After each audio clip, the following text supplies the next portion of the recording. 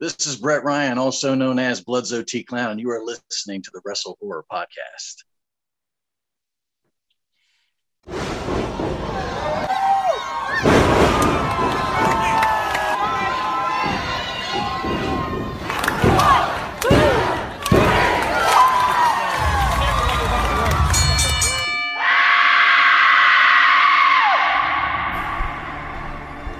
Ladies and gentlemen, welcome to WrestleHorror.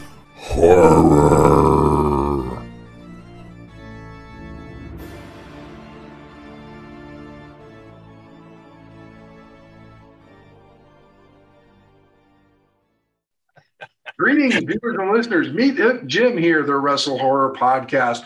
With me, as always, my co-host Donnie Hoover in his car right now. Yeah, I'm out at the training center tonight. I say, you got me on an off night. I'm not down in the studio with Pennywise. And joining us on this episode is a good friend of mine. He's worked with me in mall and other places. I am, of course, talking about Brett Ryan, also known as Bludzo T Clown. Brett, my friend, how are you doing? Doing fantastic. Thank you very much for having me. It's our pleasure. You know, you're a wrestling fan. You love horror. So here we are at WrestleHorror, right? Guilty as charged. So let's go back to the beginning, Brett. Let's talk about how Bludzo came to be. Well, when I first started working on, so this part goes back to 1994. At that time, just as a horror fan, big, Jason Voorhees fan, it's like, that's the role I want to do. That's the role I want to do. You're not quite the right size for that. Not quite the right build for that. All right, fine. All right, well, maybe this. I need to be just a tad taller for that. And then the first time I'd ever seen any kind of a, crazy psycho clown scene was actually at this place. And oddly enough, when I first saw it, it was like, this is the dumbest thing I've ever seen in my life. There's nothing even remotely scary about this.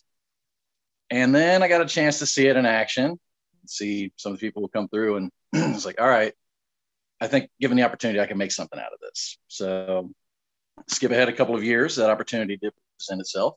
And so I kind of blatantly ripped off two of my rock idols, Alice Cooper and Kiss, with some of the makeup and blood and such. And the rest, as they say, is history.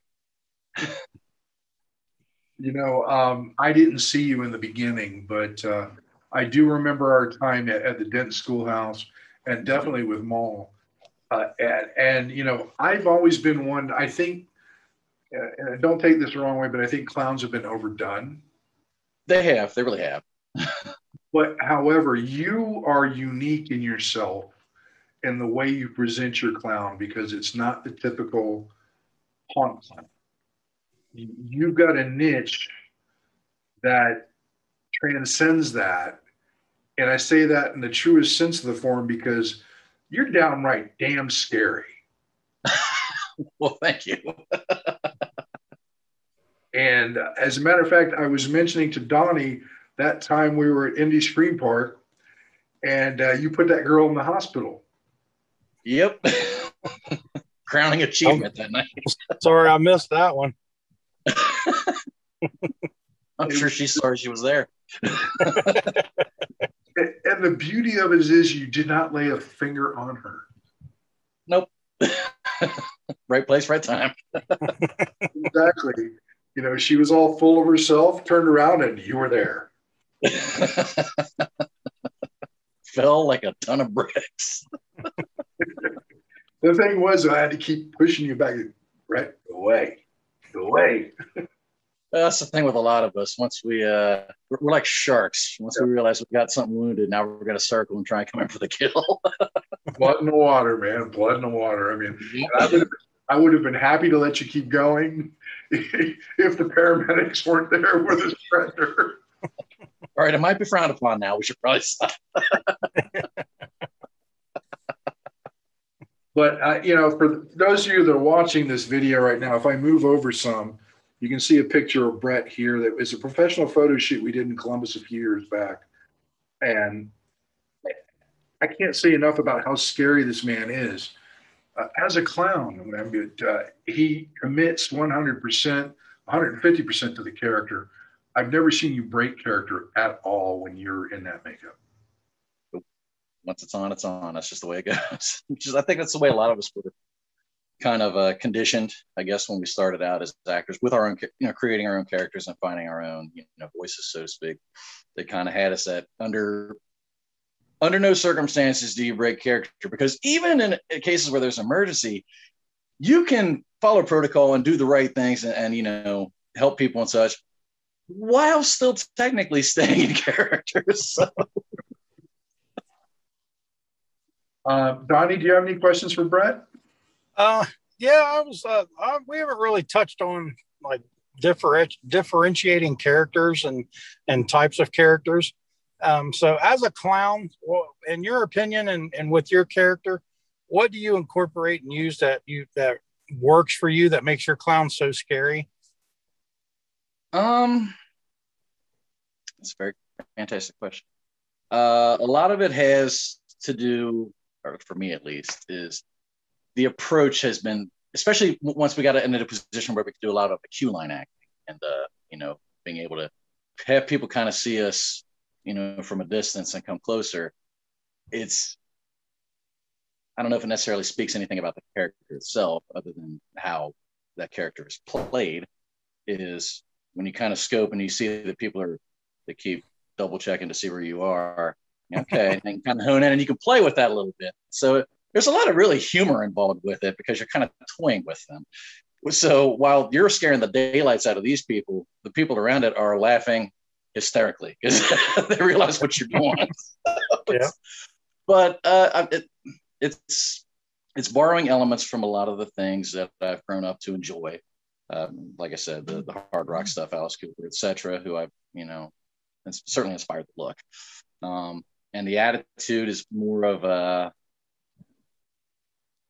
almost take kind of a sick stand-up comic / kind of a carnival barker approach to it. And so I don't know if any I'm starting to ramble. I don't know if any of this is answering your question at all. There's a whole lot of different elements, and a lot of it is also situational. Like in the Q lines, you can do a certain thing, whereas if you're in a stationary position, a stationary scene, well, now it's trying to find that way to kind of blend into your environment, the element of surprise, catch them where they least expect you to. So it's nice to be able to I guess adapt, when playing that role, to adapt it to fit all sorts of different situations. So. Right. Now, do you think that people get more afraid of your antics and your character and what you say and do, or the actual makeup with the bloody mouth or whatever? I think it's the makeup and the bloody mouth, and especially when I have the contact lens too. But I think this is just the look more over than anything, because half the time I don't even have to say a word. I just get close enough to where they can see me and just grin at them, and they lose their stuff. So they just freak out. Nice. Well, I've got to say, Brett was mentioning how people, if he targets one person, the other people around are laughing. And I've actually got video of this from a couple of years ago, 2-3 years ago. I put a GoPro on him. Yep. And, nice. And he was going through the queue line for one of the outdoor attractions at Indy Scream Park. And he targeted this one guy, and this one guy didn't want anything to do with him. And he was dogging him left and right through this queue line, and it's all from his perspective.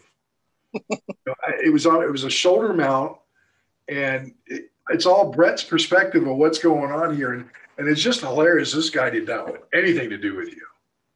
Nice. And you could hear the crowd around just laughing their asses off. And it's gold. And I've got that video someplace. I'm going to have to dig it up again. That was a good night.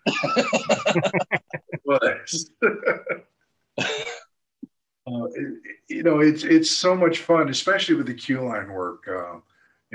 Brett and I have done Q line work for years now, and it's one thing to work in the house, but you're kind of pigeonholed into a certain routine. and there's not really a lot of room for improvisation. Whereas queue line, you've got this big playground where you can do whatever you want, basically within obviously within guidelines. But yeah, that's the way to go. I mean, that's what scares people. I mean, instead of being seen for 3 to 5 seconds at the max, you can be in somebody's face for half an hour. Yeah. So, you know, Brett, I know that you've had a storied history, and where exactly did you start haunting? Started out, excuse me, at Forest Fair Mall back when that was the WEBN haunted house. It was on. I don't remember which department store it overtook, but it was on the lower level, and I was there from '94 to '95, and then '96 was a year off for me. They were done there, and they'd actually moved at that point to where the Dent Schoolhouse is now, and so '96 was off, and so I didn't work anywhere. And then also at the same time that they arrived there, aunt by the name of Nightmare on Glenway had popped up, and that's where I met a lot of the people that many of which I still associate with to this day. And 1997 was where I started with them, and that is, of course, the year that the character was. They had this whole beautiful, beautiful maze that was illuminated by nothing more than a single red beacon light, slow moving. They said, "Here's what you are. This is where you can do your clown stuff. The makeup designs, the costume designs, that's all you. Go in, have fun." That's all I needed to hear.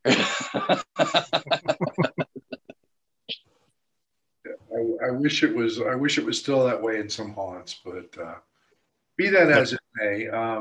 When did you land at the Dent Schoolhouse?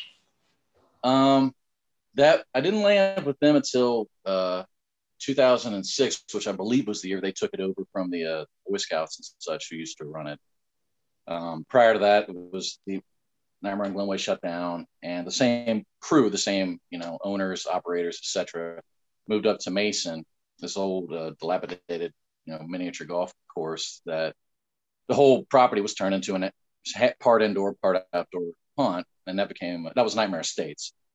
And then once everything wrapped up with there, and the 1 year we did at the beach, 2005, much like '96 there was a year where there was just nothing happening.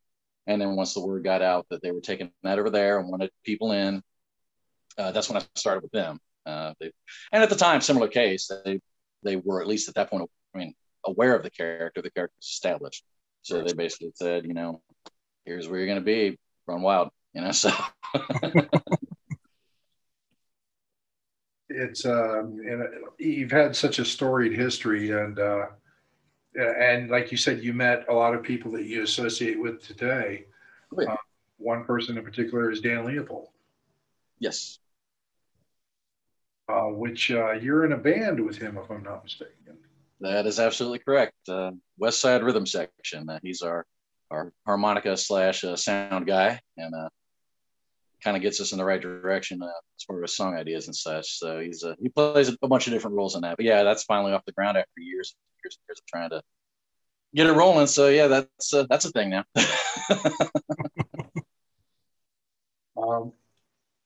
I've watched you when I was at Dent, and then afterwards, after you had left, and then we acquired you with Mall.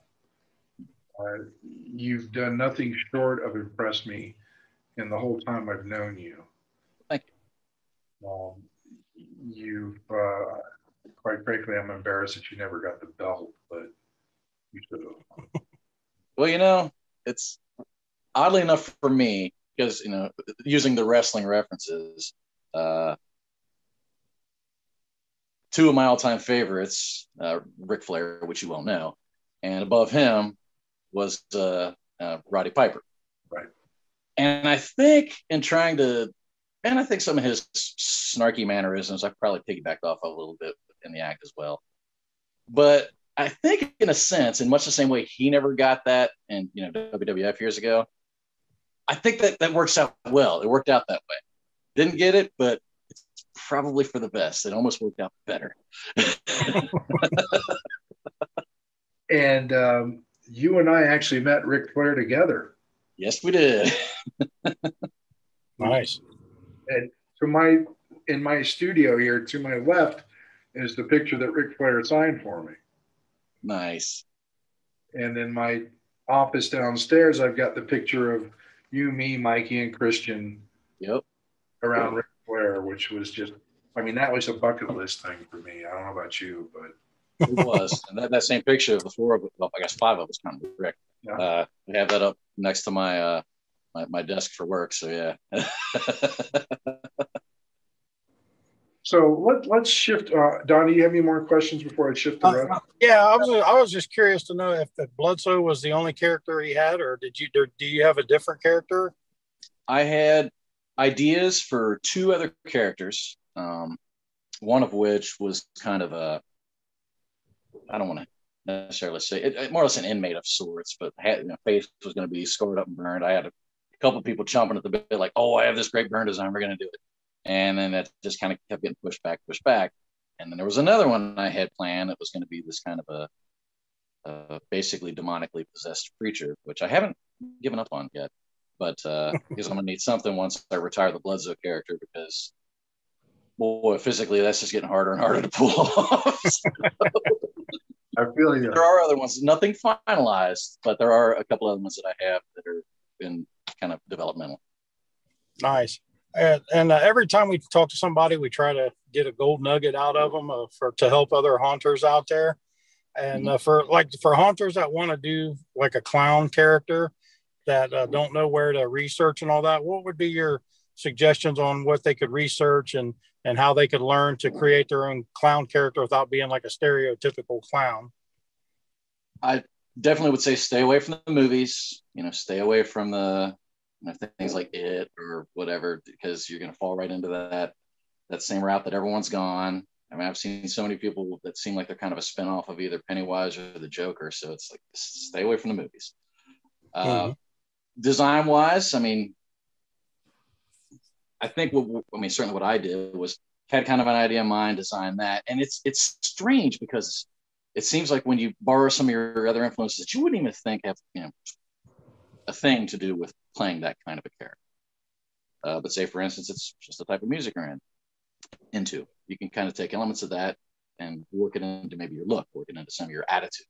And as far as just the overall delivery, I would say, I mean, yeah, if you want to go for the boisterous, laughing, your whole act is just you laughing, maniacally, that's great, that's fine and well, but it also gets old fast.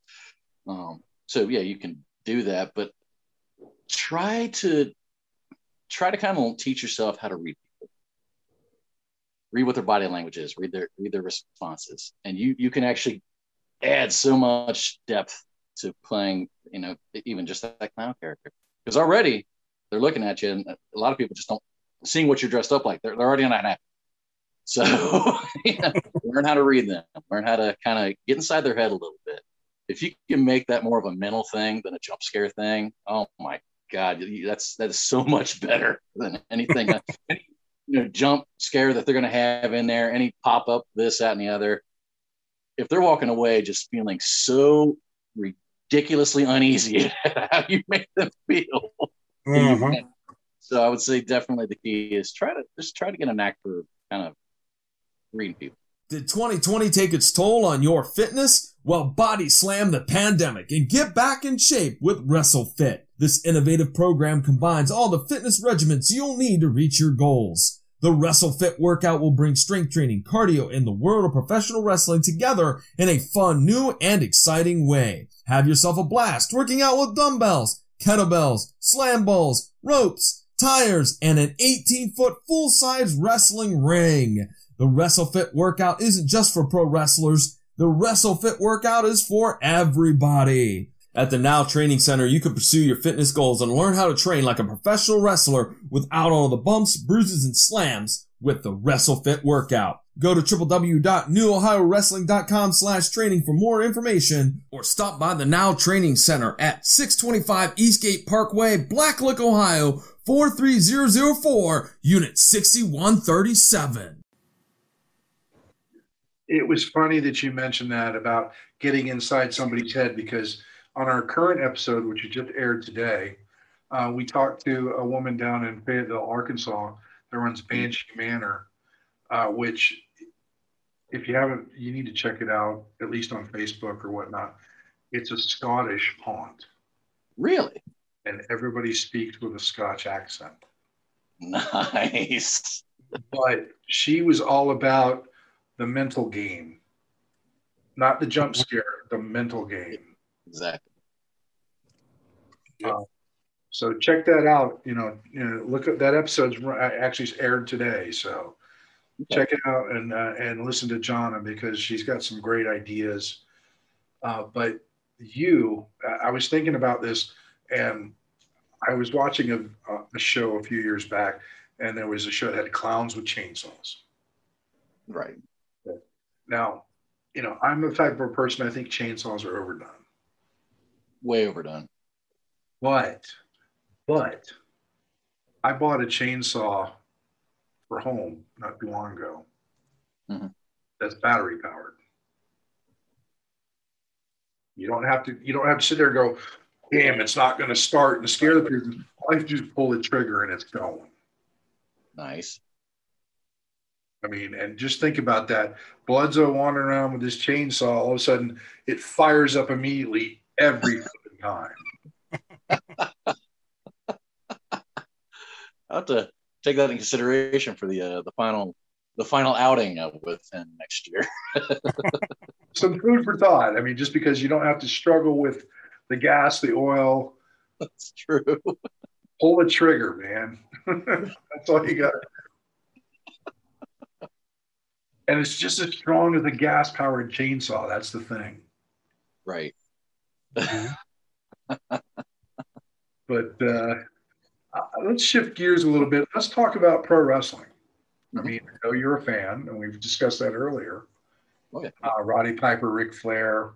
What got you started in pro wrestling? What dragged you into the spectacle that sports entertainment is?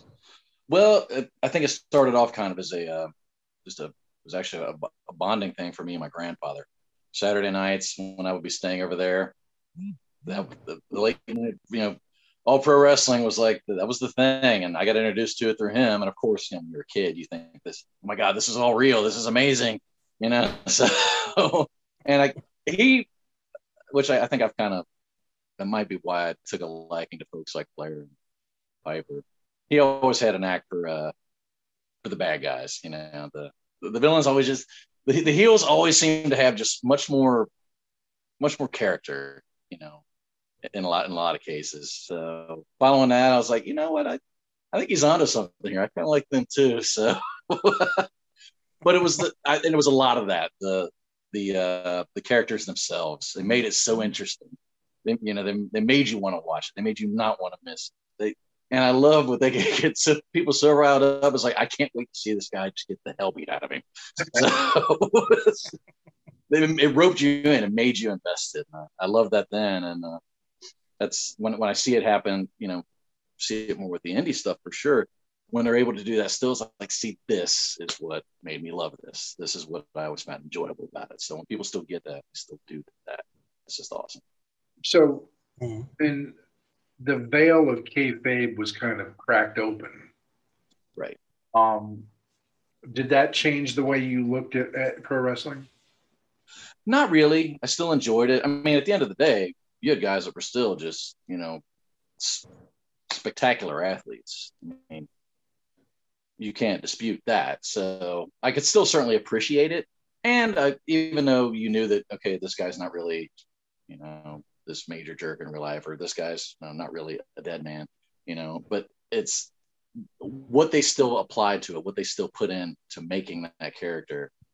Even though the general public, they knew what the scoop was, it's still something to appreciate. And again, you can't dispute some of not only the athleticism, but some of the just hell these people put their bodies through for the purposes of, for the love of what they do for the entertainment factor. And a lot of them, they just, man, they gave it everything. So they definitely do. And Donnie gave it his everything when he was a pro wrestler. Oh yeah. That's why my career was so short. I did all the stupid stuff. Oh, put some mileage on there, huh? Oh yeah. But it's funny because you've been to FGW. Yep. And Chris still gets indignant when something doesn't go the way she wants it to. And I just looked at her and said, that's the way it's supposed to be. Right. But, Don't tell her that. Just let her enjoy the moment. Right. Or let her be pissed at the moment. I like seeing her pissed off. It's pissed. I mean, it's like, oh my gosh, honey, that's the way it was written. I don't care. It's supposed to happen this way. We watched just this past weekend, they had the first FGW show that was full capacity. Nice. And Cody Hawk lost the FGW title to the Guiding Light, Matthew Taylor, in a hell of a match that ran a good 30, 45 minutes. Nice. And they beat the hell out of each other. And it was worth, the admission price for just that match was worth it. But, she's like, well, Cody lost. And I said, that's what he was supposed to do. But she still wasn't happy about it. And I appreciate the fact that she still, buys into all that. And I love why I know the inner workings of wrestling now, thanks to Donnie and things like that. I don't care. I still love watching the show. Exactly. Oh, yeah. I love the storytelling. Right. That's what you're supposed to do. Horror movies ain't real, but you still go in looking for a good scare and getting scared of the horror movie. Exactly. Same thing. And some of the stories these guys write are great. Especially two wrestlers that are they're doing a program that runs months. Mm-hmm.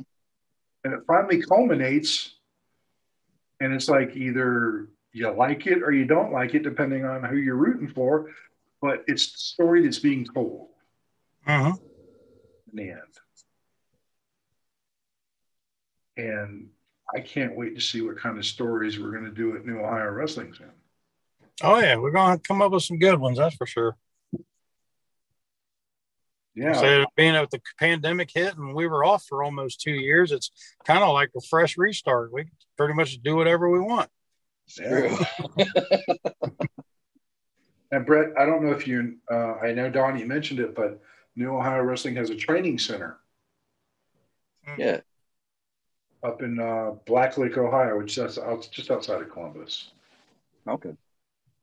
Got the ring set up, and we're going to start doing shows on the 27th on Sundays, once a month. Nice. Nice. Limited capacity right now, but well, 50 tickets, Donnie? Yeah, we're just going to do 50 for now to see how it is. I just saw Onyx walk by.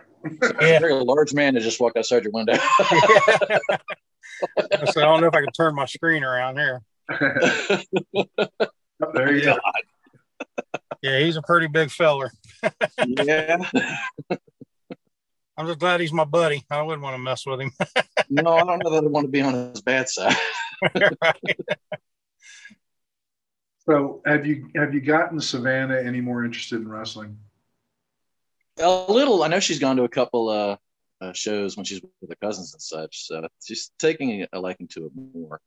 Okay. I know we want to get out. I haven't been to her and I together. Rather, haven't been since we were up at that up at the one where you made your ring announcer debut. So, but I definitely want to get back out. It's seems like every time it's like, oh, there's an opportunity. Like, A, I don't have her. Or B, we got somewhere else we have to be or something. But I definitely want to get back out. I love it. I love because again, it was some of the stuff I'd been seeing on TV. It's not really worth spending the time watching. Other than AEW, I'll give them some. I'll give them some love. They at least have done some things where like, all right, that's a little more akin to what I remember. WWE. I've washed my hands of them a long time ago. But Impact. so it's nice to see something, fresh like that, like what we saw up there. So that's what I want to get to see. Impact is doing some good stuff too. Are they? Okay. See, I haven't watched some of them. They're really up to game, and they've got a partnership with AEW. Oh, really? Yeah. Kenny Omega is actually the Impact World Champion. Really? Yeah. Huh. Okay. And the AEW World Champion. But it's, now that things are opened up again, I think things are going to get really interesting in the pro wrestling world because, even the big companies have been running with zero to limited capacity.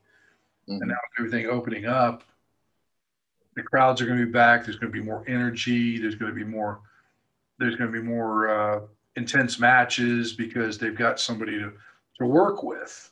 Something to play off of, right? Right. Yeah, as opposed to piped in sounds. Right. And that energy is going to be infectious to the wrestlers. So it's going to be, I think it's going to be really fun, and wrestling is just going to explode now that things have opened up. I think it's going to be a new renaissance to a degree. Yeah, that's good. That's real good. Especially after WWE screwed up and released the wrong people. Well, their loss will be other organizations' gains. So exactly, they can keep screwing up. That's good. Keep doing what you're doing over there, Vince. So, Brett, Donnie, do you have any more questions for Brett before we give him the question? No, we can get right into it. I'm interested to see what he comes up with here. Okay. Yeah, so we asked this question to everybody we talked to. There's no right or wrong answer. And the question is, you are the main serial killer in your own horror film. What is your go-to kill? Oh, wow. Go-to kill in my own horror film.